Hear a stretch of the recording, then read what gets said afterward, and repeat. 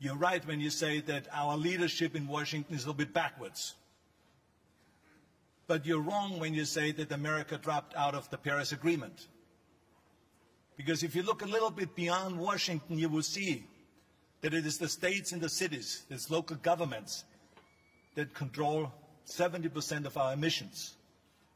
And you will see all the extraordinary work that is going on a state and city level in America. So the states and the cities are still in the Paris Agreement. Our financial institutions are in. Our academic institutions are still in.